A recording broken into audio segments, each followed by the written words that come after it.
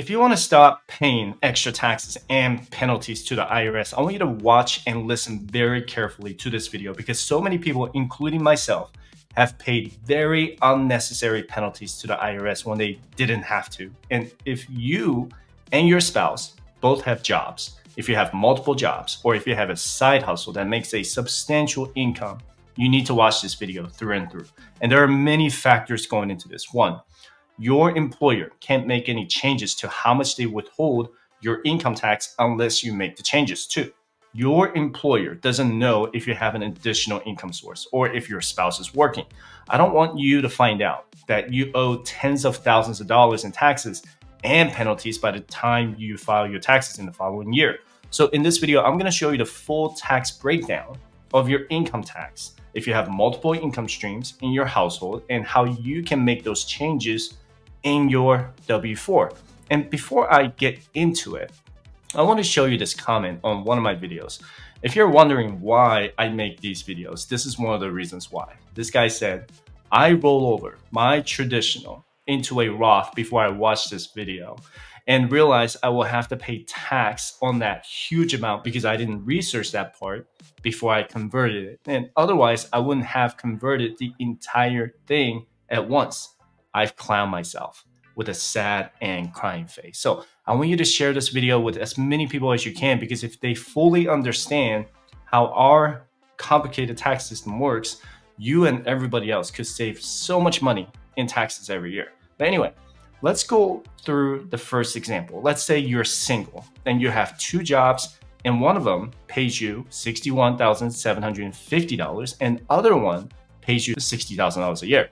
The standard deduction for 2024 is $14,600, which means that the first $14,600 you earn is considered tax-free. So your total gross earning, $121,000, but after the standard deduction, it's $107,000. That is your adjusted gross income when you calculate your taxes. So with the $107,000 in taxable income, your first $11,600 is taxed at 10%, or you're gonna owe $1,160. The next $35,550 of your taxable income is taxed at 12%, or $4,200. So remember that the US income tax is a progressive tax system, not a flat tax system. It's not like a sales tax when you pay for goods and services and get charged 7 or 8% of the item. That would be a flat tax. And the next $53,375 of your taxable income, which would add up to $100,000, is taxed at 22%, or you're gonna owe $11,000. And because your income is between $100,000 and $192,000, the last part of your income is taxed at 24%, or almost $1,600. So as long as your income stays under $191,950, you're going to be taxed at 24% for that portion of that income. That makes sense so far, right? So when you file your taxes with your CPA, TurboTax, or H&R Block, this is what's going to show you. Your effective tax rate is $18,758, or 17.5%. How did I get this? I just added up all of the tax dollars here, here, here, and here. And that add up to $18,758. For the longest time, I thought if I made $100,000 a year, I would get taxed at 24% or $24,000. And that's not the case at all. This person's marginal tax rate is at 24% because that's the highest tax bracket they're going to be in. But the total effective tax rate is actually going to be 17.5%. If you're still lost in this, just rewind this video and watch it again slowly. And you can change the speed in this video from 1x to 0.75x. I have practiced to slow myself down when I talk because a lot of people complain that I talk too much. Well, I talk too much when I get too excited. But this is what your employer will do because your job number one doesn't know that you have job number two or how much you make in job number two, right? Your two employers, they don't talk to each other. So using the previous example, your gross earnings in job number 1 is 61,000, right? And your employer assumes that you have a standard deduction of 14,600. So your taxable income for job number 1 is 47,150. So you're taxed at 10% and then 12%. Remember, this is from the employer's perspective, okay? The effective tax rate for job number 1 from the employer's perspective will be $5,426 or 11.5%. In job number 2, you earn $60,000. The employer for job number 2, their perspective also assume that this is the only job you have, so your standard deduction is $14,600. This is mistake number 1 because you can only have one standard deduction, not both. So your employer in job number 2 is also going to tax you at 10% and 12%, which is mistake number 2, because you should be at a higher tax rate than where it is now. So in job number 2, your employer will assume that your effective tax rate is $5,216 or another 11.5%.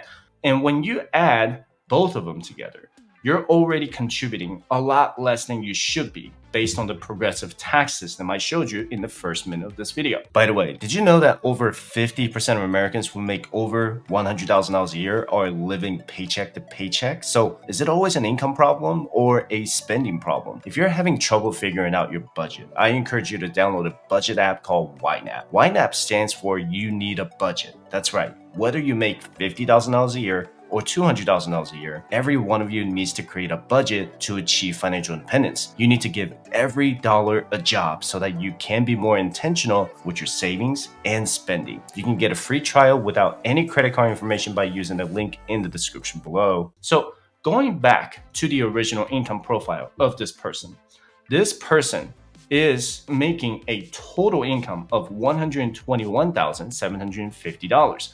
But after the standard deduction, the adjusted gross income should be $107,000. So remember that the IRS cares about your taxable income starting at $107,150, right? Not the gross earnings. Unless you're looking to exceed the standard deduction by itemizing your deductions, $107,000 is what you want to pay attention to.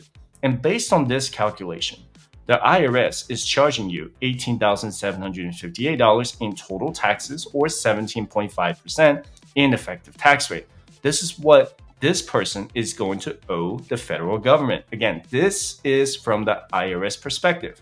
But because the employer of job number 1 only withheld $5,426 or 11.5% because they don't know anything about job number 2, and the employer of job number 2 only withheld $5,216 or 11.5%, you have a difference of $7,906 that you should have withheld extra with either job. I'm showing you the complete formula here, so feel free to pause the video if you need to.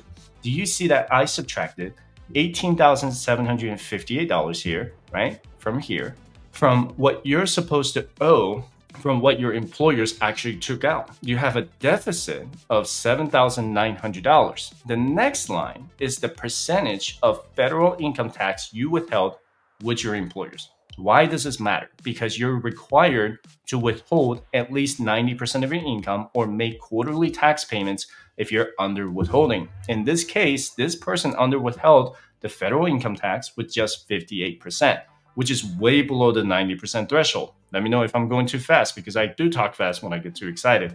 So not only are you going to owe $7,906 in additional tax payment to the IRS, but you're also going to owe the under withholding tax penalty at the time I'm recording this video. The 2023 tax penalty for under withholding taxes below 90% is 8%. So you're going to be charged 8% of that $7,906 and end up owing an additional $630 on top of that $7,900. And this person could have avoided the extra tax payment and penalty by adjusting step 4 of the W-4. And keep in mind that this is not in any form of specific tax advice because your financial situation is going to be different from mine or someone else watching this video. The best person to talk to would be your local CPA. But if you need to talk to me about your personal finances in general, you can schedule your first session with me for absolutely free by visiting financialconsultation.com/coaching. But anyway, using the same example, let's say this person realized at the beginning of last year that he was going to be short about $7,900 in federal tax withholding.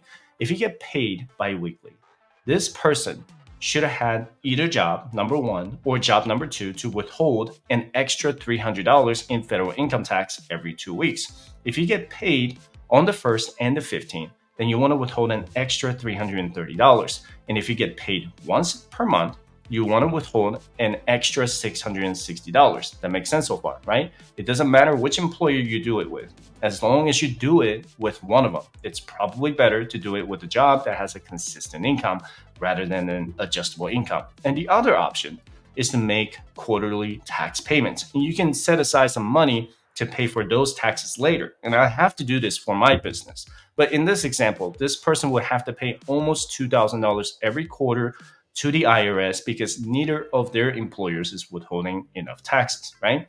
You actually don't need a CPA to do this, but I highly encourage you to talk to one if this is your first time doing it. Make sure to keep a receipt as soon as you make the payment too. You can go to the IRS Direct Pay, like the screenshot that I'm showing you right now. You can also go to the US Treasury's electronic federal tax payment system or even pay on the IRS To Go app. It's actually really simple to do. It's just that nobody has really taught us how to do any of it.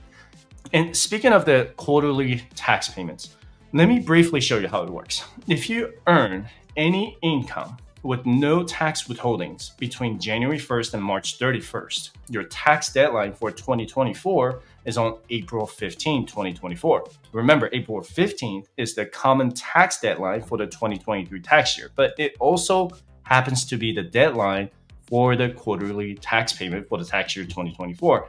Business owners and self-employed individuals like me pay especially close attention to this because someone like me whose income is earned from YouTube doesn't withhold any federal income tax. So I have to make the payment on my own. And the rest of the tax deadlines are pretty self-explanatory. Just keep in mind that the income you earn from September 1st to December 31st, you have until January 15th next year to make the tax payment. You typically don't start filing your taxes until February of the following year anyway. And you need to be very aware of the tax withholding if your income is over $150,000 or $75,000 if you're married and filing taxes separately. If you're going to owe at least $1,000 or more in federal income taxes this year, you need to make the quarterly tax payment to make sure you're above the 90% threshold. Keep in mind that the threshold is actually going to be 110% of your prior year's tax liability.